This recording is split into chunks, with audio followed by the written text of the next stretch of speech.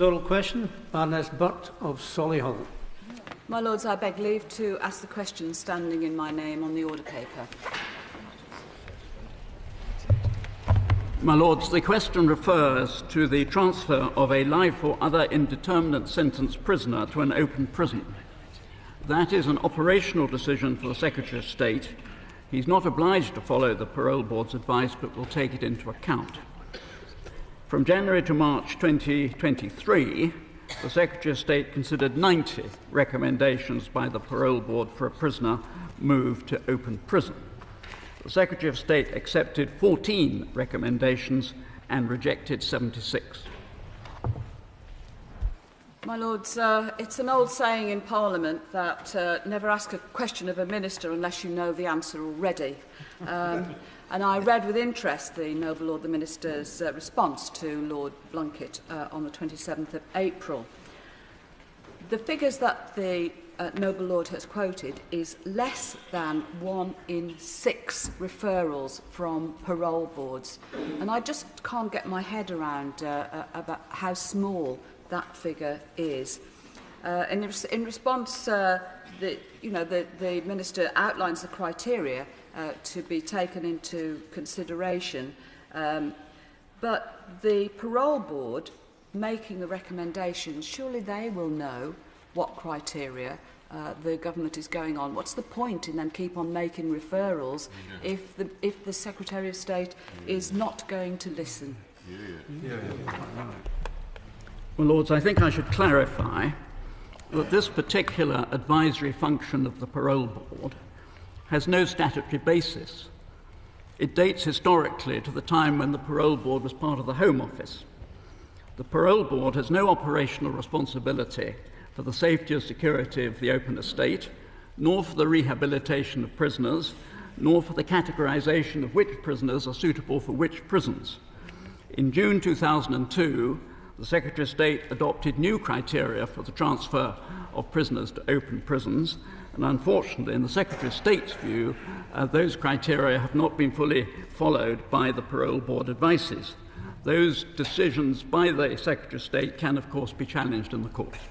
My Lord, so in the first quarter of last year, 88 references were made from the Parole Board and 80 were accepted.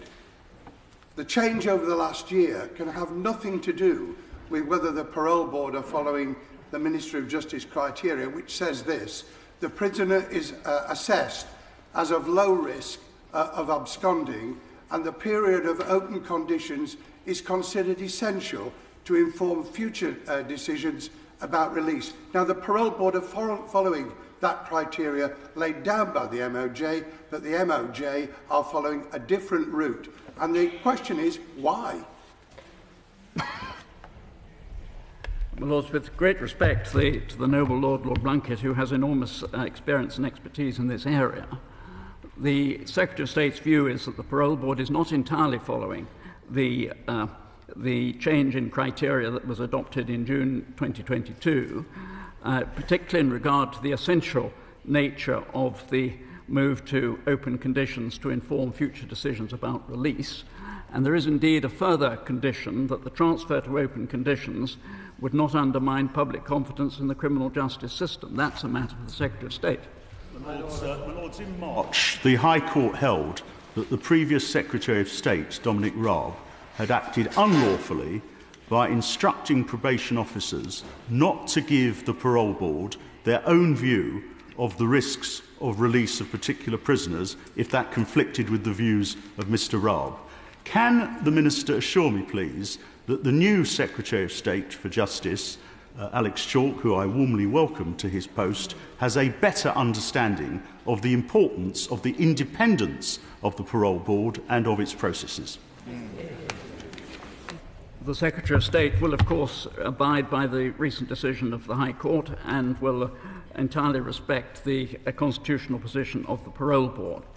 I think, my Lords, add that what we're talking about today in relation to 76 decisions is 32 prisoners serving a mandatory life sentence for murder, 11 serving a discretionary life sentence for rape and other various sexual offences, 8 on an IPP sentence for serious sexual offences, and another 25 for serious offences, all involving violence against the person.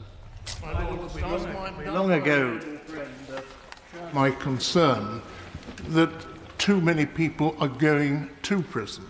And has a recent assessment been made of the effects of community restorative justice, which I saw in Northern Ireland when I was chairman of the Northern Ireland Affairs Committee in the other place, was extremely effective? The noble lord, if I may say so, makes a very fair point.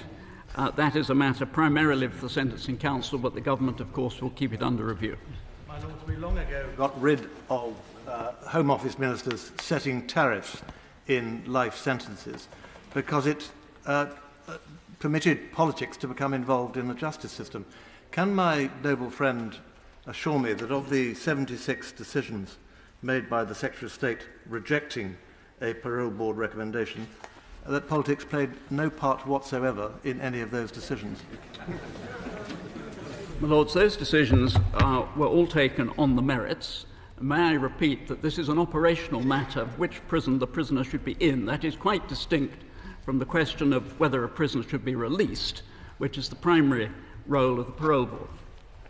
My lords, the principal reason that people are worried about this is because they believe that release straight from closed conditions and higher security conditions actually increases the risk of reoffending, and that a period in open conditions is very helpful in reducing that risk. So will the noble lord the minister return to this House at a future date and inform us of what has happened as a consequence of the decisions that were taken by the Secretary of State, and whether actually preventing a period in open conditions, it doesn't prevent release, all it does is prevent preparation for release? My lords, I'm entirely happy to give the House whatever information it requires at any time, and I fully accept that a move to an open prison is potentially one aspect of a prisoner's progression towards release. But in modern thinking, that is not the only route. A number of closed prisons operate prisoner progression programs towards release direct from closed prisons, and those relatively new programs are enjoying results, and several hundred prisoners are released every year from those closed conditions without, as I know, any evidence that that poses a risk to the community. Lord Cormac's question, does the Minister accept that short-term prison sentences tend to lead to very high reoffending rates, and often prisoners come out more criminal than they went in?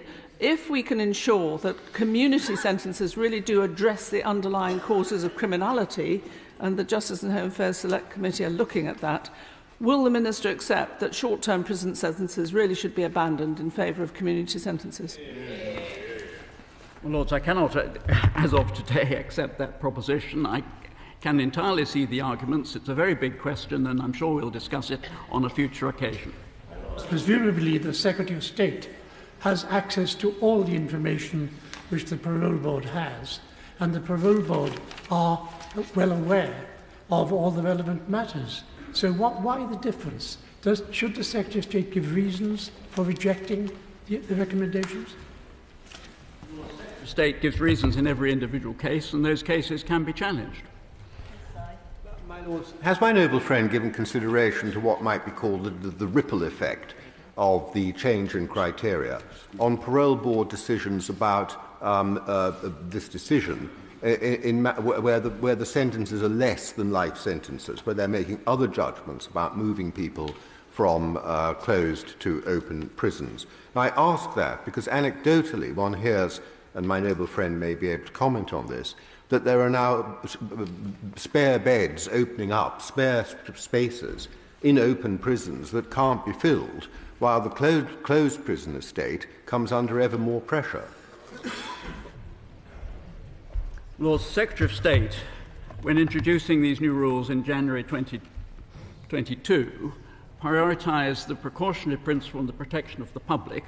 Despite enormous pressure on the closed estate, he took the view, in my view, if I may say so rightly, that public protection was more important than the short-term expedient of transferring prisoners who are not suitable for open conditions to open conditions simply to reduce pressures on the closed estate. It's that the government's policy has been driven by dogma again, that they're not looking at the evidence, that reoffending rates are still far too high, jails are full, and yet ministers are claiming they're going to have longer and tougher sentences. Don't the government need to revisit this again and come up with a coherent plan for dealing with this matter? Well, Lords, as I've said on previous occasions, reoffending rates are slowly coming down, and I take this opportunity to pay tribute to the previous Secretary of State for his work, particularly on prisons, in terms of education, improved employment opportunities, accommodation on release, and other reforms, which I'm sure will bear good fruit in due time. Fourth oral question, Lord Berkeley. My Lords, I beg leave